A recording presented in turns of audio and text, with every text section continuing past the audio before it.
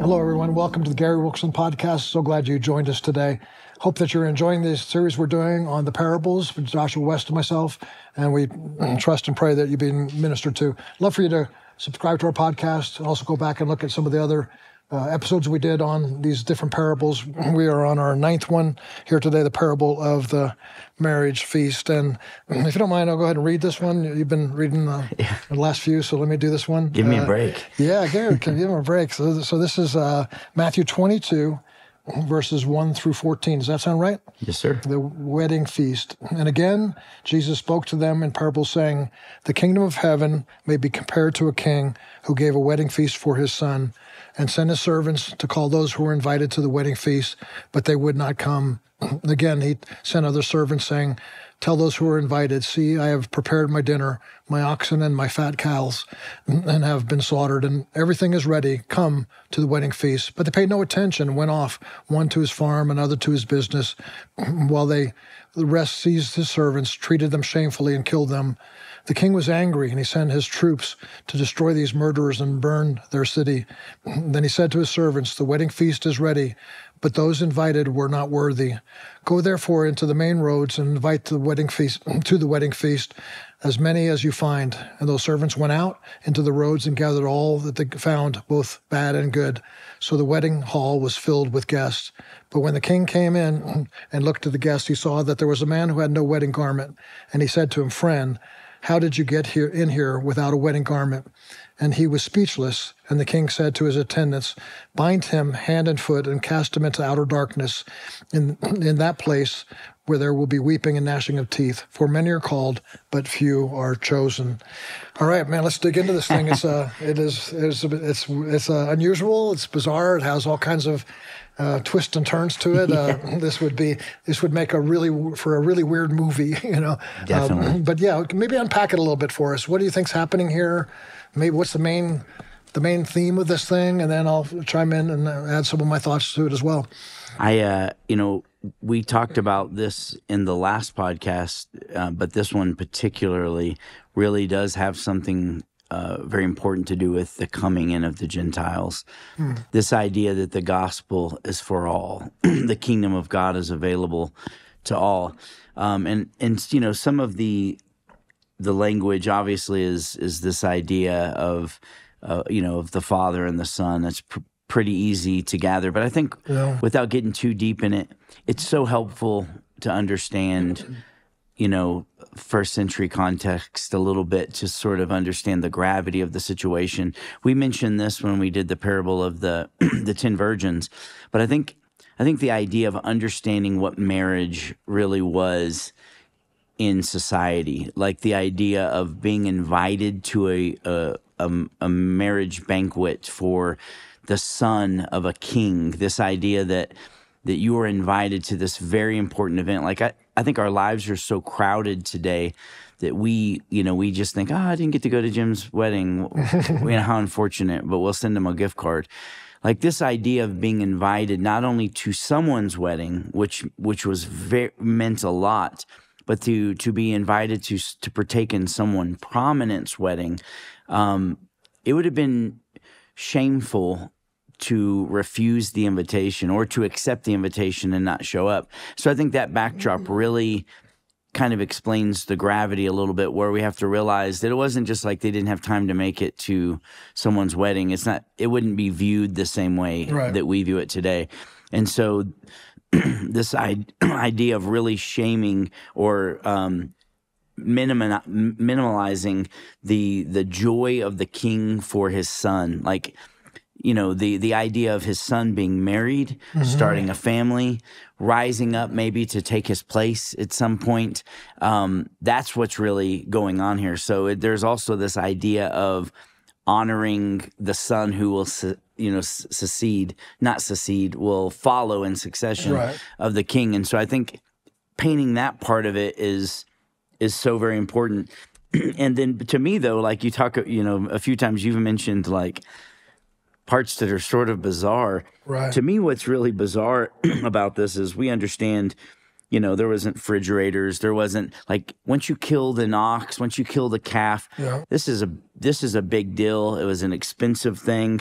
And so this idea that they're making this huge feast and inviting people to it makes perfect sense. To me, where I get a little sort of like, what's going on here is when it says, invite everyone to my dinner is prepared. I've slaughtered the calf. Everything is ready.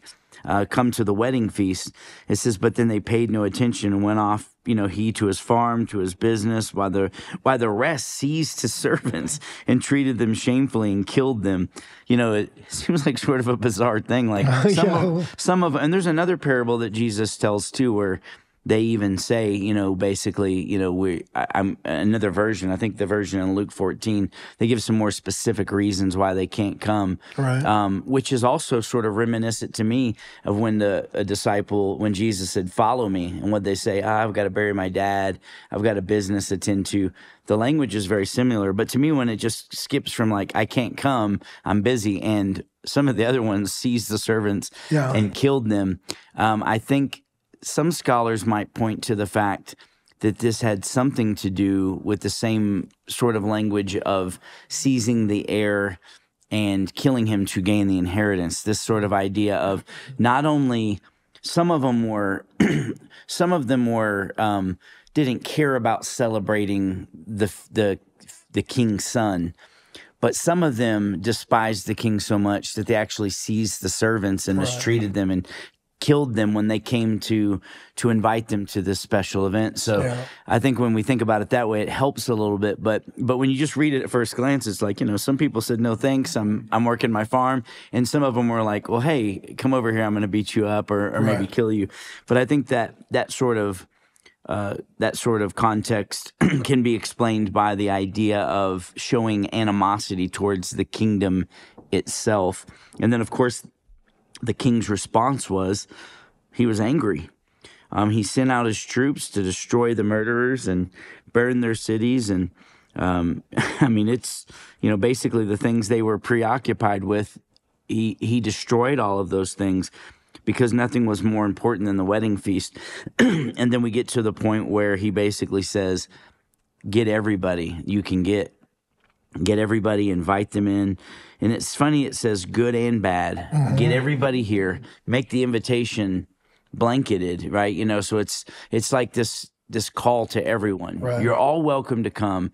The people who I prepared the banquet for. And obviously we know this is to some extent talking about the Jews. Right. They didn't value it. So let's open the doors to everyone. Right. But then even the ones who show up, there was still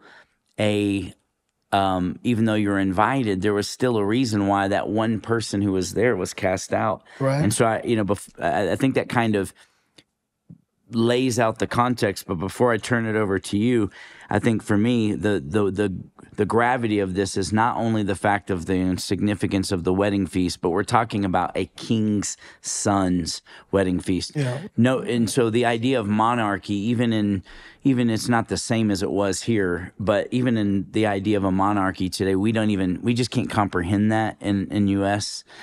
because we just have never thought that way. But like if Queen Elizabeth would have invited a commoner from the UK, hey, come be part of that we're going to celebrate Prince Charles, it would have been a great honor.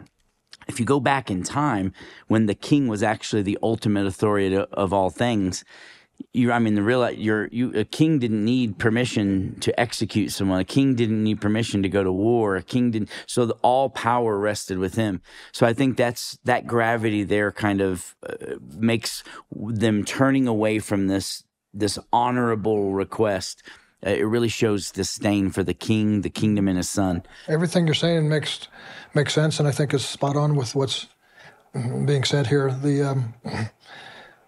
It's really Jesus. He's telling a parable, but he's really telling his life story. And it's like, I've been available to you. I was known. Like even the law and the prophets, they look to me. They look forward to me. I invited you to come, you didn't come, and so that's his history. And then there's the present. Now I'm inviting you to come, and I'm opening up that invitation to others. And then it's his future. He's talking about the judgment seat as well, when he separates the wheat and the tares. There's a little bit of a hint towards, Jesus mentioning that the wheat and the tares would grow together, and then at the last days he would separate them. That's why, because it does seem kind of weird that they're trying to get people to come in to fill the house of the feast. And so this, you almost feel sorry for this poor guy. So like, hey, you invited me, but I'm not dressed right, so you're gonna. Right. The last one, it's like that's kind of. It almost seems harsh if you don't dig too deep into it. Right. Yeah. But it's again, it's like, you don't separate the wheat and the tares before judgment. You let them grow together, so you let them come in together. But once they come in, you realize. So it might be a picture of, the invitation of the Gentiles to come in, of us. We can come in, but even if we're in and we're not, we're almost like false brethren. Yeah. The so-called. Paul talks about that a lot. The so-called Christian, not really in there, and so there's layers to the judgment here. Those who refused, first of all, then those who actually went to war against them, and then the other ones who actually came in but wasn't prepared. His heart wasn't right. And there's a lot that could be said about that. All are welcome. The for God so loved the world. This idea of the gospel is for all people of all tribes of all nations. So the invitation of being welcomed into God's kingdom is there, but not on your own terms. Yeah. Like to come in. So we're welcome. This idea, it's staggering to the Jews, even though Old Testament prophecy talks about the coming in of the Gentiles. But you can imagine over, centuries of being God's chosen people, when this actually starts coming, when the king actually shows up, and it didn't happen in a fashion they were expecting. This idea of we're going to let we even see after Jesus ascends this sort of friction between people. Okay, if we're going to allow the Gentiles in, do they got to be circumcised? This whole idea. But I think not apart from Jewish legalism, but this idea that you're welcome, but you have to be clothed in something to be here. And of course, we know that is being clothed in Christ. So you're welcome, but not on your own terms. Right. And I think that picture is, even though this parable was aimed at a group of people in time, post Jesus' ascension and looking at the church that's followed, it's so applicable today because we really do see an idea of people who are expecting to be able to come to God on their own terms rather than on his terms. I often have people, who like to say that Christianity's a relationship, not a religion. I don't like that terminology. It is a relationship, but it's also a religion. Right. It's a relationship, but it's a relationship on God's terms. Yeah. God deems what is acceptable worship. God deems what it means to be in relationship with him. And so it's both, And I think I'm not being critical if people use that terminology, because a lot of times people's heart means, it's about knowing God. Yeah, it's not about law. It's not about law. So I'm not being, hyper against that. But I think sometimes it's unhelpful to say it's actually both. It is a religion. There is a system of beliefs that we live by and follow, but it's formed around this fellowship that we have with God. Yeah, James called it pure religion. So it's not only religion, but it's a pure one. So right. Yeah, there's a couple things that I see in this that might make this a little more applicable to our daily life.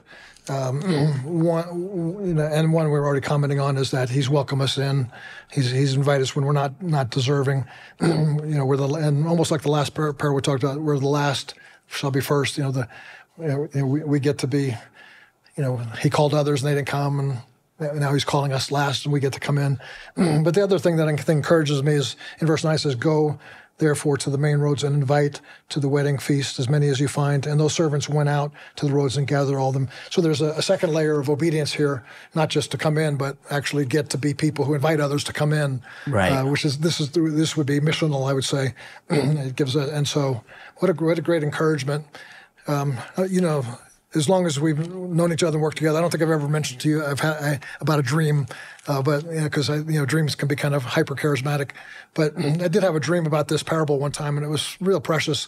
Got invited into the banquet hall, and had this picture of this beautiful feast, and Jesus was there, and he was serving people, and there's music playing. It was lights everywhere, kind of like garden lights hang, and then in the dream he said to me, there's a bunch of villages, right? It's like there's this hill down there, and you can see the lights in these various, maybe 4 or 5 different villages. And he said, hey, I want you to go and invite those people to come. And he had just put his arms around me, like just before that, just to give me this great hug. And this dream was just like, it was feeling, I remember waking up just feeling so good. When he said, go into those villages and invite the people to come to the hall. It was like a barn. He said, go. And I was like, I don't want to leave this embrace. It's like this intimacy with you is more important than going out into the mission field. I'm a kind of guy that just, the one thing passion, like better is one day in your house than 1,000 elsewhere, in your courts than 1,000 elsewhere. And so I said, I don't want to go. I just want to stay here in this embrace. And he said, just start walking and you'll see. And so I started walking in the village, and it was so cool because the embrace didn't stop, but he was just behind me now. And he was just like, his arms were around me as I traveled into these villages. So and I woke up just thinking like, okay, so it's not two different things. It's not intimacy with Jesus and then a mission. It's right. It's the mission carries the intimacy. The intimacy is requiring a mission. And so I just encourage people that are following this podcast just to say, man, you get called into the wedding feast. And what a great joy that is. There's the marriage supper of the Lamb that's coming, but just to get saved is you're in the feast, and then you get to invite other people to it, which is so missing in the Western church. So few people. I'm on the board of a ministry called Revival Outside the Walls, and Barry McGuire, the founder of that ministry, he has all these amazing statistics, and it's really heartbreaking how few Christians are actually involved in sharing the gospel with other people. They just, I can't even remember the number. I wouldn't dare to try to quote it, but it was just, it shocked me. Just so few people ever share the gospel or ever lead anybody to Christ. It's they go to church, they have their prayer time, and it's almost like this part is optional in a false understanding. It's like, which is strange because none of us think. You hear people say, I was reading my Bible this morning. Or people say, man, I was praying and just the Lord was putting this on my heart. Or, I went to worship services. All those elements are integral to our daily life as Christians. But how rare do you hear somebody say, like, oh, man, I was in an Uber last night and I got a chance to share the gospel with this young driver who was just feeling really lost and hurting and maybe just broken up with his fiance, just you very rarely hear those stories. Those stories should be as regular for us as our morning devotion. I completely agree. Most people say, my morning devotion is a required part of my Christian faith. Not required for salvation, but required for relationship. And so is prayer, and so is fasting, and so is tithing. But all of a sudden it comes to witness, like, well, I'm kind of waiting for the Lord to put somebody on my heart, or I'm waiting for that divine encounter, but not actually proactively involved in sharing the gospel. And years ago, the Lord just gave me what I call a baptism of love, where I just realized, man, I'm not sharing the gospel, and I don't really want to. And the problem the Lord put in my heart was it's a problem of love.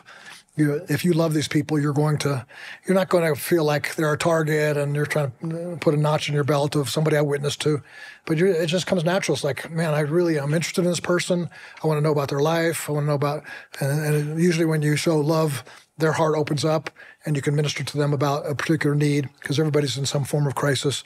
And so so there's, as you read 14 verses, you're going to see, in first few verses about rejecting Christ, then it's about him opening up the kingdom. Then it's about us getting involved in kingdom work, and then it's about us getting to enjoy the bridegroom at the wedding feast as well. So I love even though it's just 14 verses, it's just packed with all kinds of great stuff. It is so packed full of stuff. And, since you brought up the topic of being the servants who invite people, I think there's a couple of different reasons. I don't want to, give hard and fast categories, but one reason people don't share their faith, is because it's superficial.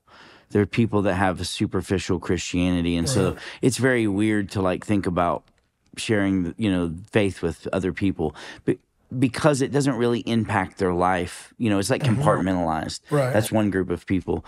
Then you have other people that are devout Christians that really do have a relationship with God, that do have private prayer time. But I think, in my opinion, through work of the enemy of our souls, it has been compartmentalized into this idea that it's not loving to tell people things that they might find objectionable. Right. And I think the idea of having that love in your heart, it's like looking, not to put a notch on your belt, for an opportunity to share the love of God with someone. And so it ain't going to look the same way every time. Right. I always like to talk about the fact that, Jesus said, from the abundance of the heart, the mouth speaks. Yeah. I tell people about Jesus because, when they have a problem, I know that he's the answer to that problem. Yeah. Maybe in an Uber, I don't get to all the nitty gritty of certain things, but I it's not some sort of myth or some sort of religious tradition that I'm involved in, or some club I'm belonging to. The void you have in your life, the pain you have in your life, the fear you have in your life is solvable by this. Yeah. And listen, I think we know it's true. People discount it. Oh, sure, you're one of those. Thanks for praying for me. That's nice. But that we have to remember that God hasn't called us to convert people. Right. He's called us to be the aroma of Christ to people everywhere. And for some people, this is going to be, I've had many, many times where I share Christ with someone, and the guy goes, no, thanks, I'm a Muslim. Okay. And then 2 minutes later in the ride, he's like, well, what about, does Jesus forgive this? Or, well, I'm not really a practicing. You just get into this place. We don't even give God the opportunity for the door to open. Right. And I think for me, I would say a little Josh parable that is not inspired. And if it is not applicable, I hope it quickly disappears from your mind. But when you talk about the gospel, there's good news and there's bad news. It'd be like if you're on a cruise line, big ship, and you got information, solid information from someone who knows. They say, listen, even though it doesn't feel like it right now, the ship is taking on water, it's going down. Right. So we need you to start, if you believe me, you need you to start moving towards the lifeboat. Yeah. But as you go, tell other people, don't panic, just head towards the lifeboat. There's room for everybody on the lifeboat. Right. Well, we actually have the opportunity to tell people this. The ship is sinking. Mm-hmm.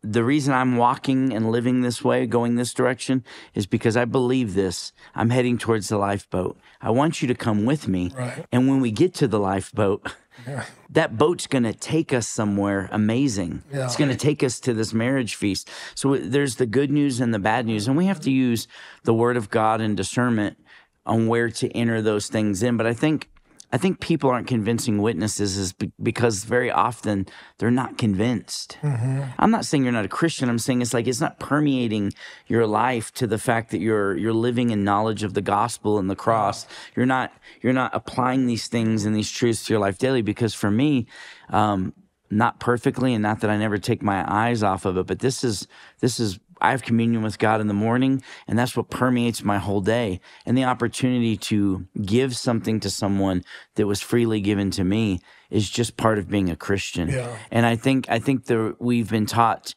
to compartmentalize things, and we're looking for this. I'm just waiting for God to lead me. I'm just waiting for the Spirit to lead me. He don't need to lead you. He commanded us. Right. He told us to spread this good news of the gospel. We never say, I'm just waiting for the Spirit to lead me to have my daily devotions, or I'm just waiting for the Spirit to lead me to have my prayer time today. Those are things. I'm waiting to see if the Spirit leads me to whether I go to church on Sunday and worship with my brothers and sisters. Those are things you just know to do. And so somehow this is probably one of the major things that's been robbed from Christian life is seeing this as a natural part of our Christian life. And I'd say the first thing is to say, okay, that's wrong, then there's something wrong. and then not to feel the worst response then would be out of guilt and shame is to start, because people are going to feel that like, you're not enjoying talking to me about this, but that's where this baptism of love comes in. I think if people would ask the Holy Spirit to fill them with love for people, and not just lost people, but people. It's not, you don't put a mark and say, okay, this is a lost person, and I'm going to love them, and well, that's a church person, I'm not going to love them. It's who you are out of the heart. Not only the mouth speaks, but out of the heart you live your life. And so as people love, you're not going to have to start trying to be inviting people to come in. It's going to come out of you naturally. And that's, I remember the night that the Lord filled me with this baptism of love. The very next morning, like in 2 different occasions, immediately I started sharing the gospel with a group of people. And I was just like, this is not me. I'm an introvert. This is not me. I can't remember the last time I even witnessed to somebody. And it had probably been years since I'd actually led an individual to the Lord. I had a lot of people come to the altar when I'm preaching and get saved, but it's different. Not a one-on-one. And so all of a sudden people started getting saved, and it's just become part of my life. And not to boast, but I've had fun with my evangelist friend, Nikki Cruz, we go out to eat lunch together, maybe once a month or so. And we always seem to end up and as a matter of fact, it was last week, started praying for the waitress, and it really touched her heart. And Nikki always just like, dude, it's like, he's saying, like, I'm the evangelist, you're the pastor teacher. And I said, no, it's not. This is not a gift of evangelism. This is the lifestyle of somebody who loves Jesus, and that's what I'd love to see people come to know. I think for you're talking about being motivated by the love of God, and even this parable is obviously a launching off point, but we are talking about what propels us to tell people. It is honor of the King. It is the coming wrath and judgment of God. Yeah. But even in those things, it's still love. Right. I mean, it'd be like if I was standing around the corner from a grocery store and they said, we're giving free groceries away to everybody. And then on the other 1 block up, I meet a guy that's hungry, and he's like, I'm just so hungry. If I'm an introvert, extrovert, I'm like, hey, I know where you can get some food. Yeah. It's right around the corner. Come with me. That's good. I think one of the things, too, that is so important when you talk about love is to remember that love is a fruit of the Spirit. When you read Galatians 5:22 and 23, in the Greek, the tense is almost implying that one thing leads to another. So it's like, because you have the love of God in the gospel and salvation, it's going to produce joy in your life, and that joy will produce peace, and that peace will produce a lifestyle that's patient, kind, good, gentle, faithful, self-controlled. And so if we're Christians, we have that fruit in us, but I also believe that we can cultivate and, like you said, pray that God would stoke the fire of that love, that, open your eye. Because many times as Christians, it's not that we don't want to obey God or we don't want to minister to people or because we're introverts or extroverts. A lot of times it's just, we just get caught up in the rhythm of our life, and we get stagnant because of that. And so for me, it's reminding myself of these things. But because if the Spirit of God really lives in you, then you have the love of God. And but I also need to be reminded sometimes that I'm on my way to somewhere, that I need to be conscientious that there's people all around me that need to hear about Jesus. And it's not to put some undue pressure on you, like, the idea that you have to witness to every person you see. It's more like the idea of, if the love of God is overflowing out of you, it'll manifest itself in one way to your Christian brother and sister. And for the lost, the most loving thing we can do is have it manifest evangelically, even if it doesn't end. The last thing I'll say about it is this. I know we kind of got a little off, but I think it's good because this needs to be talked about. I think Christian decisionalism, this idea of getting decisions for Christ in the moment, and so we do see this at the altar or whatever. And I'm not against. To me, it's a great honor that when I get to take the sickle across something that other people have sown into and grown, and I get to be the one at that moment that prays with them and watch their life begin in Christ. But I think sometimes we think about evangelism like this process we have to do, and if we don't get to point A, B, and C, then it's not worth doing. Like, we're going to be in a car with this person for 5 minutes. So we've been conditioned to think if this doesn't possibly lead into a prayer where we're, asking them to surrender their life to Christ. And instead of just realizing that it may do that, but just give them what you got. Find the open door. You got kids? Oh, yeah. Well, one of my kids is sick. Oh, really? Can we pray for your son? I mean, these are the doors into these things. And wherever God does with it, he does. And wanting to lead them to those things. But I think sometimes we put this pressure on ourselves that we're not if we're not converting people, somehow we failed, instead of thinking that the aroma of Christ is something we should be spreading everywhere. Amen. Good word. Thanks for joining us again. Pray that you would be blessed by this and continue to follow us on upcoming episodes of the Parables of Jesus. God bless you. If you're enjoying the podcast but want to dig deeper, both Gary and Joshua have books that you can buy right now on our online store. Go to worldchallenge.org and click on the store tab at the top of the page. There you'll find books written by David Wilkerson, Gary Wilkerson, Joshua West, and others as well. Check it out today. If you enjoyed today's episode, we invite you to do 2 things. First, share this with someone else. Second, click on the subscribe or follow button on whatever app you're using to listen to the show.